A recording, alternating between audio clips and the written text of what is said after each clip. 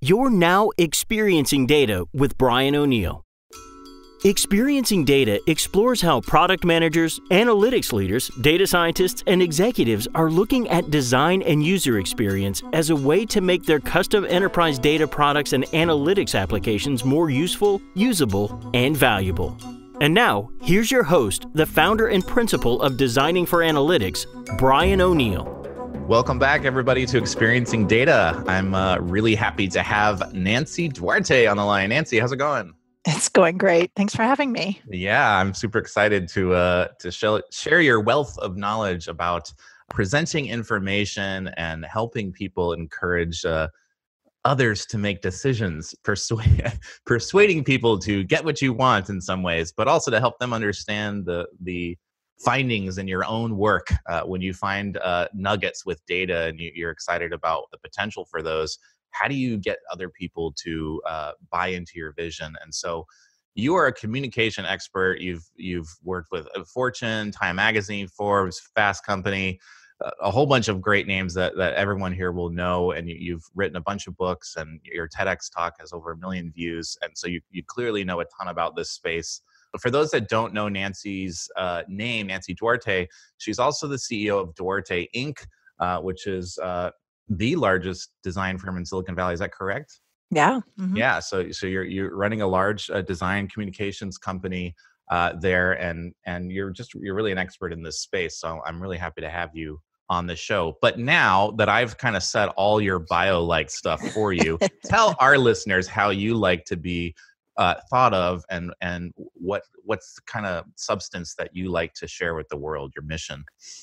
Well, outside of being a grandma, which I love, you know what? Communication's a mess, really. I mean, if you think about it. And so what we're trying to do is help everyone communicate their best, whether that's through data, through technology, and a lot through the spoken word. So if you think about the spoken word and its power, and it's really hard to find even an impassioned plea to a movement that didn't start with somebody saying and sharing the spoken word. And so it's kind of an honor to be mostly spoken word experts. And we're getting more into the writing of the spoken word and the written word, and just how you communicate is just so important today, to be clear and be brief and help others understand what you're trying to say. So that's what we focus on. We'll do everything from the communication plan all the way through to, all the moments in time where you need to communicate to make sure that your initiative or your company or your project is going really, really well. Mm-hmm.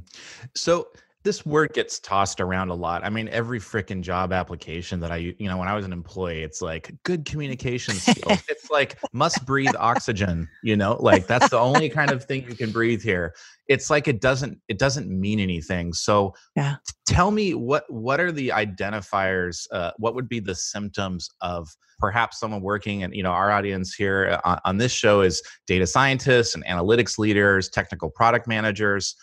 If you think everything is just fine about your own skill in this area to communicate, what might be some of the biases that you don't know that you have that may actually be problematic? I love that question.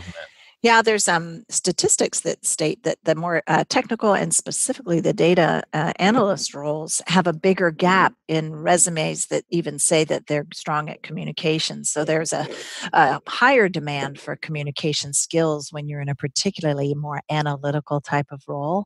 And the biggest thing that happens in communication across the board, regardless of the actual title or what kind of role they're in, is a lack of empathy. Especially technical people, analytical people, they become subject matter experts in their own field. They become deep thinkers in their own field. So when you need to communicate to someone else, whether it's your peer or above you or to a broader audience, like an all hands meeting, people forget to pause and say, I know what I know. I don't know what they don't know, and really take a walk in the shoes of your audience and really think about, well, how does this person communicate? Do I need to even present, or can it be in an email?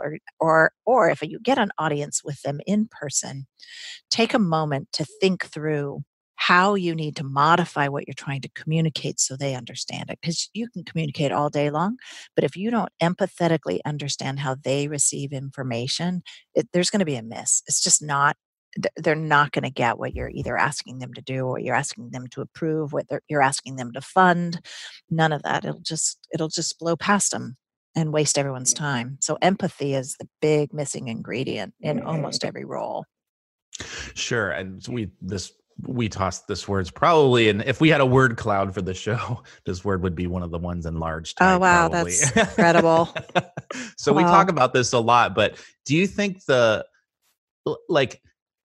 a practical, like day-to-day level, for someone who's doing work with data, they're highly technically skilled, and then, let's say maybe 10% of the time they're going out and presenting an artifact that either is communicated visually or verbally or a combination of the two, for example, what are some of those symptoms that it's not going well? Could it be like no one's asking any questions and you have blank stares from the audience, or B, like I'm trying to help someone understand, like, wow, maybe I'm not so good at this and there's actually something to this, but I'm trying to help our audience see, like, what would make me want to go work on this? Yeah. Like, or I had this great idea. I'm so sure we should do it this way. And they're like, no, we're going to go keep doing what we're doing. Yeah, I think the biggest struggle for analysts is they see a lot of data. They go through lots of data sets, and then they have to compile their findings from the data. And sometimes you find these clever little bits in different places, and then you have a hard time knowing what to cut. So sometimes I feel like they put in the whole kitchen sink and more. And part of the role of an analyst is, when you hit a data set, really, really what happens is one of two things. You either find an opportunity, or you find a problem that needs to be solved, that the data is pointing to. So the minute you're done digging through the data and you found a problem or opportunity, now you have a communication problem, because now you got to get other people to see the same problem that you're seeing, that the data is pointing to. And then a lot of times you can stay the analyst, or you can form a point of view and say, if this is what I found that's a problem, therefore we need to what? And you move from being an analyst to becoming a trusted advisor, a strategic advisor, when you actually will form a point of view of what needs to happen because of the data. So I think you used off-the-cuff statistic saying 10% might present. And I would say that it's that was a guess, by the way. Yeah, right. No data. It was back awesome. I love data like that. I form all kinds of data like that all the time. But it is interesting that even when someone requests data from you and all you're doing is sending it back, most data analysts have an opinion. They just don't feel that it's their job to share that what the problem or the opportunity they've seen in the data. So there's always, when you're sending someone data, pointing out an observation at the smallest, or pointing out an action that should happen from the data, there's a lot more opportunity, I think, for that role than they give themselves credit for, because they see it. They just feel like it's not their job to communicate it. And would you say that the majority of the time I see this manifestation in technical data products and analytics tools and decision support applications, where there's a tendency, when designers are not involved in this, the tendency is to err on the side of delivering tons of detail up front, thinking that, well, we can't be sure, we have some monitoring tool that like looks for something widget that breaks in the assembly line. And so we're going to give you all the telemetry because we're not actually sure. We have an estimate about why this thing broke, and here's the proof. No, instead, it's like, here's everything, because then that way we're clean. We have no responsibility if something's wrong. And I'm like, well, if no one actually will use this tool to do anything with it now because it's information overload, then what value did you really bring? You didn't. The quantity does not help you provide the value. So can you talk about that, like balancing of detail, and you went into this in your book, which I thought was really good.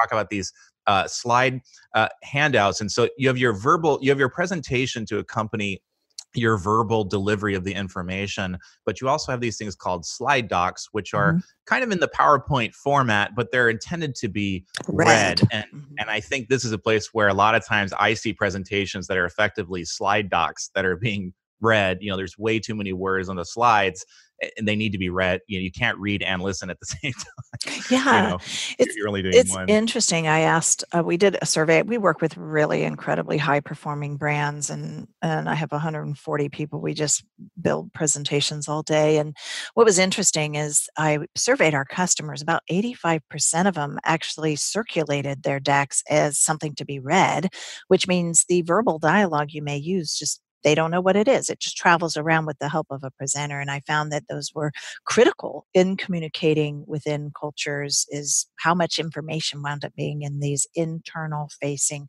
documents. We call them slide docs. What happens though is at the very beginning of your slide doc, you need to make sure you have a very clear narrative arc. It might be 3 slides, could be 20 slides, but you take a brief, you make it into a briefing. And these, we have at slidedocs.com, I put some really beautiful templates with beautiful typesetting. So you could use a really nice design base to start building slide docs from. And what you need to do is create a narrative arc with a structure, which Data Story gets into how to structure it. Have that be brief and tight and clear. And then you can put a freaking appendix in there. That appendix can be 200, 400 pages. Like, put everything you think in there, but call it an appendix. Like, don't stick it in the front. Like, don't commingle your backup data with the message you're trying to convey from the data. And that'll, right there, just calling an appendix and sticking only the most important things there, but things that don't clutter the actual message from the data, is a great place to start for clarity's sake. Yeah, so I think and by the way, we're referring to your latest book. It's called Data Story, and that's the one I've been checking out most recently. And it sounds like the summary advice there, if I can play it back to you, is that for the data science or analytics type of person, you're probably really good at the appendix piece, and it's the brief piece that you need to work on. So think about how you condense that down. Taking an opinion on something, having a story to tell about that information and what the next steps are.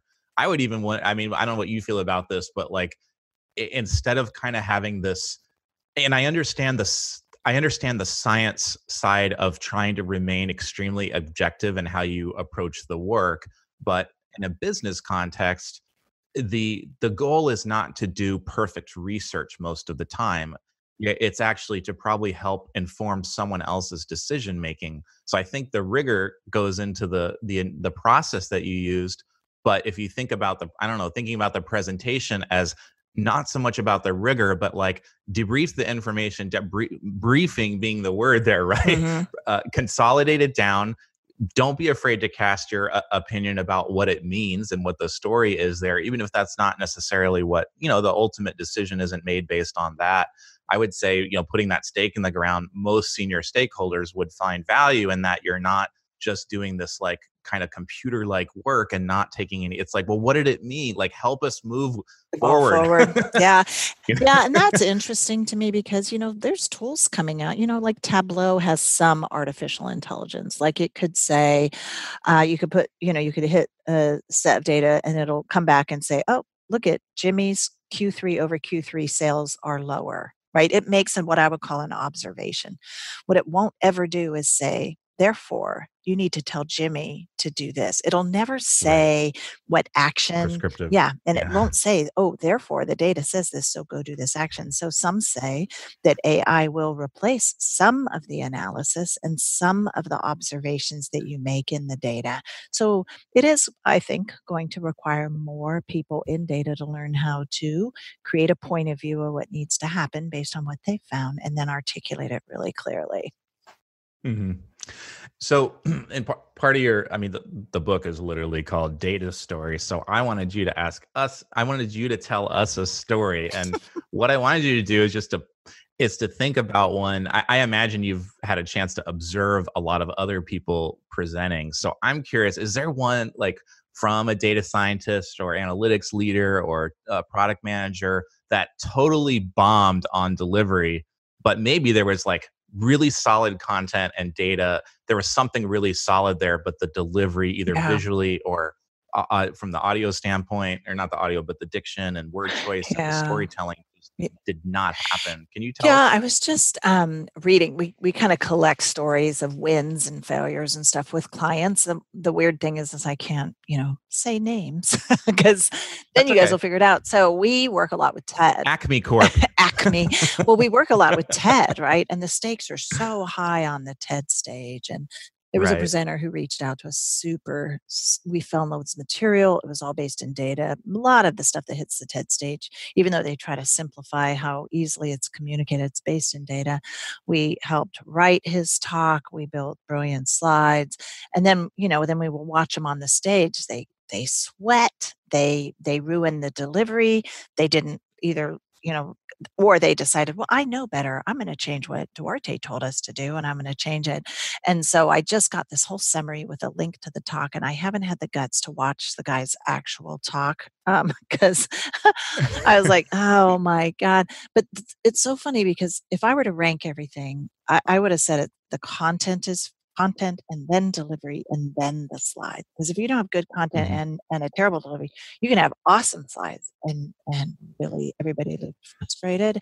And so that's how I rank it. And we work a lot with people who, but then you could look at the opposite, like Al Gore, right? People used to call him a dullard, that he was a terrible presenter. You're probably, and your readership or listenership's probably too young to know. They're very stiff, very not credible, never came across as warm, right? And then we help with this movie, Inconvenient Truth, that has data. He's not necessarily a scientist, lots and lots of data that kind of created a movement. And so there's someone who actually worked on the delivery skills, gained in credibility. Now he's considered a fantastic presenter, but never was before. So I think that helped him actually, that he'd worked on his actual delivery skills. So on this topic of communication skills, sure all of our listeners are familiar with the STEM education, and there's also STEAM education with the A, which kind of refers to the STEAM, arts yeah. and humanities. Art. And I've had other leaders in the space that we focus on talking about the value of liberal arts education, humanities education, in part because it helps develop some of these skills that are non-technical and non-analytical. I'm just curious, do you think that a lack of arts in the schools and from an early age is partly to do with why some of this doesn't come as naturally to some people? Is that we're not developing? Maybe it's seen as fluff. I always kind of think, if people can't draw a direct line from what art class or band or whatever does for you, then it's like it's the first thing that gets cut, right? And then we complain on the back end when people are professional about, why can't they talk to us? And I have no idea what this guy does all day, but they cost a lot of money and there's like PhD, like what the hell? That's so funny. Well, the arts, it's so funny because the arts, you say band, you say art and all those things. So many in music, you learn systems thinking, you learn community, you learn how to communicate with each other. Liberal arts, you learn history, you learn how to write, you learn creative writing. And it's so funny. I had a gal who I really admire who's a data science and this all day long programming charts in R and just super respected in the startup community. And so I asked her, I said, well, look at this program and tell me what you think. And she's just like, because she's from Europe, and there you almost kind of pick your major and you stay only in your lane. And she said, I never even knew the parts of speech. And all of it was new. And she's close to 40. Like she did not even know that there's a certain way to construct a sentence. That's how narrow her education was. So she's like, you just don't learn how to communicate. And now that's going to be the number one demand for this role, is to be a communicator. So I agree with adding the A there. And some people think art means art class, like teaching to Right. draw, but it's all of the arts, obviously, right? It's the history, the writing, the creative thinking, all of that stuff. We've gone so heavily rewarded the analytical mindset that now we can't back out of that and be dual modal about being an analytical mindset and then also really having a discipline around a creative mindset. And to me, communicating and crafting and really shaping a piece of communication is actually a creative skill, not an analytical one. And what I've tried to do is make it as far analytical structurally as possible, where there's actual kind of almost like a formula you could use when you go to communicate data, just to remove some of the mystery around the process, but it's still creative in nature. Yeah, and one of the things that stood out to me when I was going through data story in this book is that for all our math nerds and in the audience, and I say that with love, is that there's science and analytics built into the proof that's in the pudding about the 3-act model that you talk about. And I think it was at Vonnegut that had asked for a study of the story structures. And so they went out and did a study of like the narrative structures to look for these patterns. And so if you want the data to prove that this isn't fluffy, it's actually in the book. So it's really cool that there's like, kind of analytics and data to back up what may seem like very qualitative, this is what Nancy thinks, Yeah, there's brain science. Yeah, lots of brain science. Talk about some of those findings. Yeah, I mean, now that we can hook up fMRI machines to the brain while a story is being told, there's incredible findings that the brain performs differently when a story is being told than almost any other communication medium. So what'll happen is if I'm the storyteller, you're the story listeners, our brains will sync up. They'll actually fire in the same order, which means there's something really powerful happening in the human brain. It also lights up all of the sensory brain. And the other thing that's interesting is your critical mind, like your judgmental nature, will suspend while a story is being told, and you're open to alternate ideas. So that applies like in business where, look, I'm so entrenched in the way I work and what I believe for my department, we're not as open sometimes to change. And this as a tool is used incredibly and enormously through change. And the study that you were talking about was done by the Computational Story Lab, and they fed in the entire library of the Gutenberg Project, which is every fiction book been written that's in the public domain practically. And they fed it in and looked at the arc, the emotional arc, the rise and fall of emotion during a story. And they did find that it's finite. There are 6 types of arcs. And so I took those 6 arc and applied it to data and its arc and how it kind of rolls. So you're right. I mean, in the 3-act structure is timeless all the way back to Aristotle. So nothing in here is really my opinion. I just applied it as a communication device. I applied story as a communication device over data so that you could shape it in a way that people will receive information and their brain will light up when you talk to them, which is cool. Well, it's pretty meta the way you did that, because you're in a way, maybe not even in a way, literally there's a bunch of analysis that was done. In this case, maybe you weren't doing the primary analysis, but you took quantitative data to back up a story about how to tell stories. And so you're kind of, as we call it, dog fooding on the show, you're dog fooding your own stuff. And I think that's really powerful. And I think, the more analytical people in the audience will recognize that's going on. And I think that's fantastic. It's like the movie Inception, but with data. It's like, what? You're listening to Experiencing Data, the podcast that explores how design and user experience make enterprise data products and analytics applications more useful, usable, and valuable.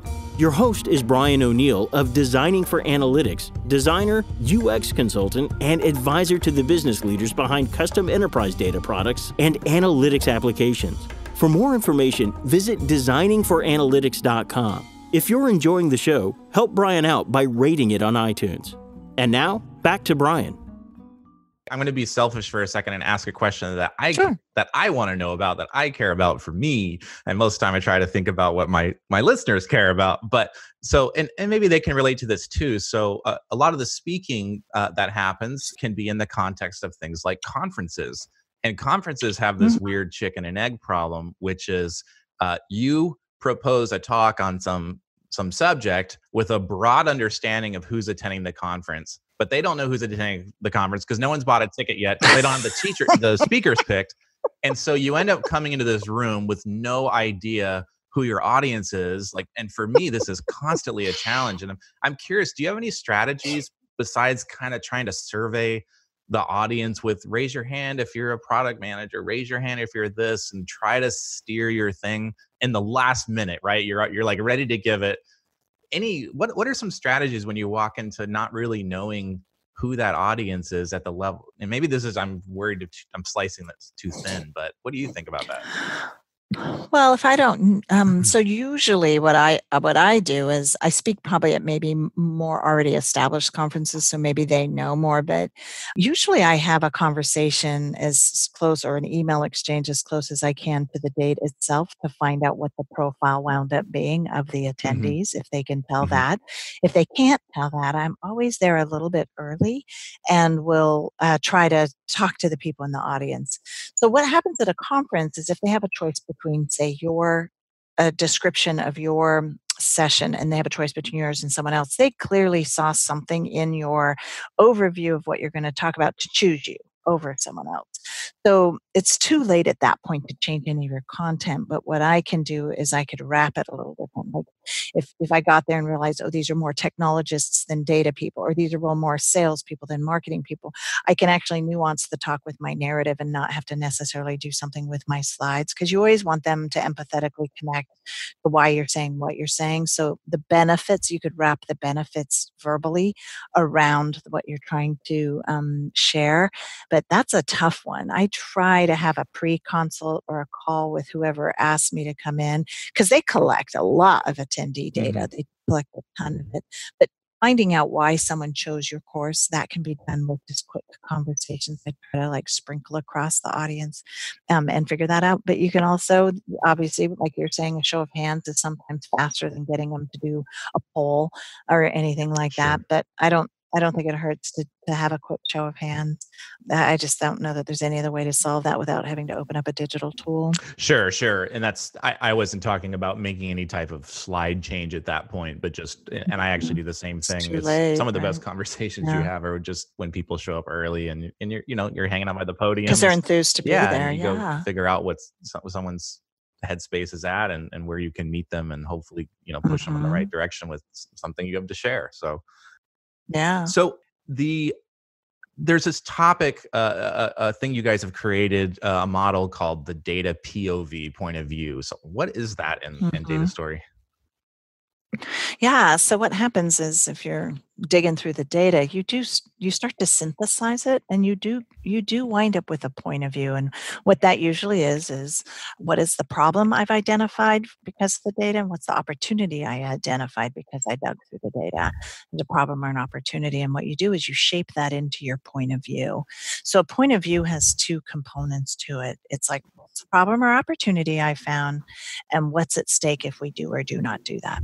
So when you state what the problem or opportunity is, you also have to state a verb. Here's the problem, therefore we need to do blah.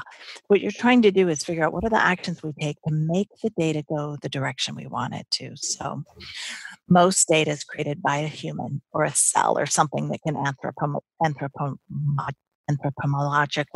I'm really screwing up that word, they can be anthropomorphized into something that's kind of human. So they leave this like, data exhaust, like they leave this little trail of data. Humans usually generate that data. That means that if a human changes behavior, it would impact the future data. And so what you're doing is you're trying to say, hey, here's the problem or the opportunity I found in the data. Therefore, we need the humans to start to do this other action so that we can transform the data. If they do it, this is great. If they don't do it, it's terrible. Right? So it's this lockup of your point of view plus what's at stake. That was a long definition, but it literally is easy as that. Here's my point of view about the data is, and then you state your point of view, and then you say what's at stake if you do or do not do that action Hmm. you're asking them to do. Hmm. The Do you have any? I don't know if you ever model this way, this type of observation in the wild with people working on presentations, but I know that one area that is sometimes a struggle, especially in the data science world with machine learning algorithms and predictive technologies, is the precision about recommendations and predictability Mhm, versus making some progress in the right direction. And it's like, mhm, well, is a 58% probability that a prediction is correct enough to go to the business and say, we should change our CRM sales funnel, whatever it is, because of this 58% thing. And they're feeling like, well, I'm not, whose job is it to decide 58% is enough or not? I'm going to retreat into my objective scientific thing, which is it's 58%. And whatever you guys want to do is fine. I have another project coming up. Can you talk to me about that precision versus, taking that stand, especially when we can't be and I'm always like, hey, dear data scientist, you're not God. You're not going to predict the future perfectly. Even your 99% thing could be wrong. So if you just accept that for a second, that it will never actually predict the future perfectly all the time, then we're already living in this gray space, right? Right. I love where you're going. Talk to me about this. Yeah, well, it's so funny because we built I built the course and then the book, and it was so interesting to see. We built a case where a piece of the answer is just completely missing, and you'll never know. Therefore, you have to kind of guess, but you have plenty of data. And it is so crazy how people absolutely want there to be a right and a wrong answer. And I left it ambiguous on purpose. Because what has to happen is as you stay in business longer and longer and longer, and I'm sure you've developed this, Brian, you have to develop an intuition, a sense of intuition. Best business decision I ever made, the data would have told me to do something different. This goes into that part where AI can never replace this part of this job, right? I don't know. An expert would need to know at 58% probability, do we move forward or do we not? It will never tell you your exact destination, but data will tell you at least the rough hemisphere to head into, right?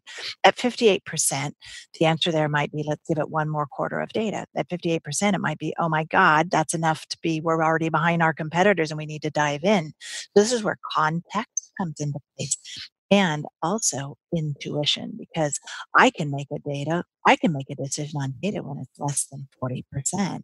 And because I've been doing this for 30 some years, I've been looking at my industry data, I've been looking at my data, I can jump on things that other people might not.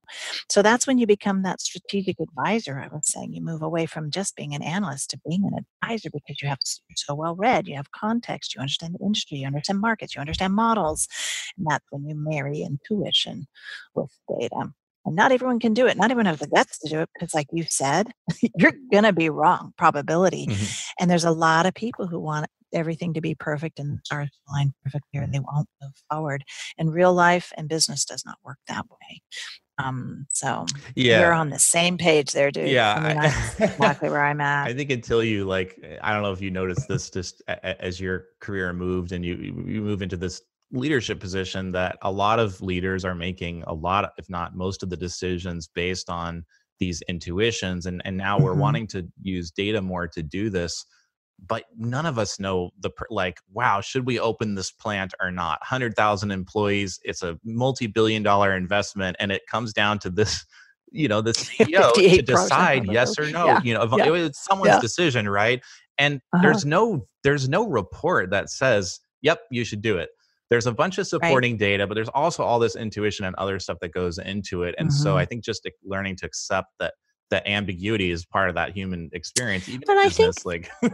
Yeah, and I think that's why so many people resist change, right? Because they could look at me and be like, Nancy's an idiot. Did she not see this one itty bitty tiny narrow piece of data I look at all day? Well, I have to look at that person's little bitty bit of data in the context of a whole bunch of other data sets, and so I think people can entrench themselves because of data. I think data actually slows down our decisions or emboldens someone to be against an idea. Because, I mean, you see it in politics, right?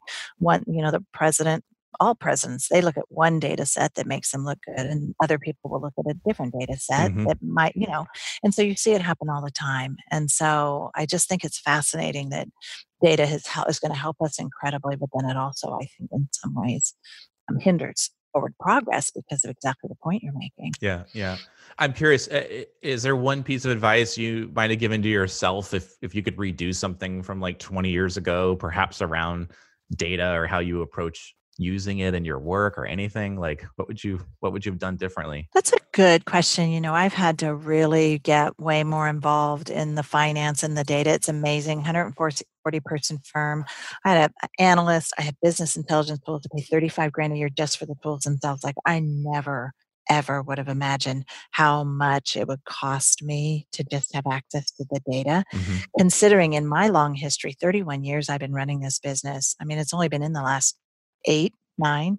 I've always had data in a really simple database, but now it's almost like what happens now at my exec table, will say, we would maybe talk about a topic and then we would be ready to move forward. And inevitably, someone will say, can we get any data to support our decision? I'm just like, holy cow, we were at a decision and now you want data to support it because we have to move forward intuitively sometimes. Right. I would say to myself, actually, I feel like if I were to start today, I would not have the highly developed sense of intuition. So I feel like I need to be a bit more grateful for all the time I just didn't have any data really at all. Mm. And then I had a season where the data was super clear and accessible and very small. It was enough data to get me just the right amount of a level of insight.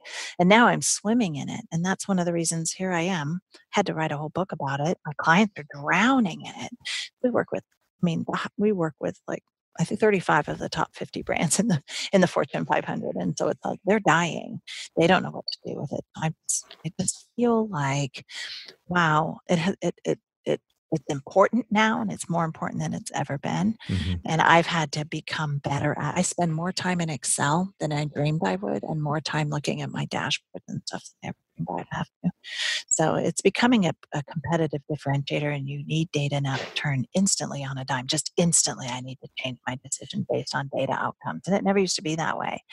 So I think I'm having to swing from mostly an intuitive leader to a completely data-driven one.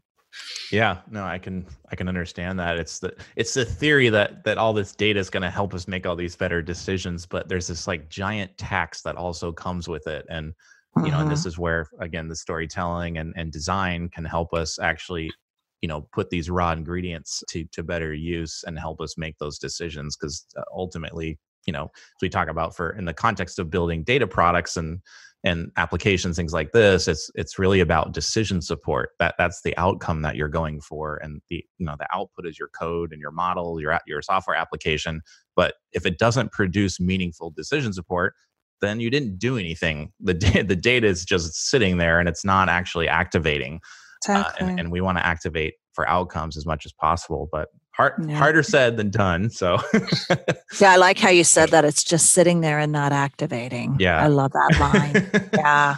So, hey, we've been talking to Nancy Duarte here about her latest book called Data Story and your experiences helping people learn how to be better communicators. So just as we kind of wrap this up, I'm curious. It's hard to distill an entire book or 31 years of experience down into a couple sentences. But for our audience, are there any like kind of parting words you would use in terms of advice, or if they were to move from inaction to just taking a first step towards like getting better at this, what would that be?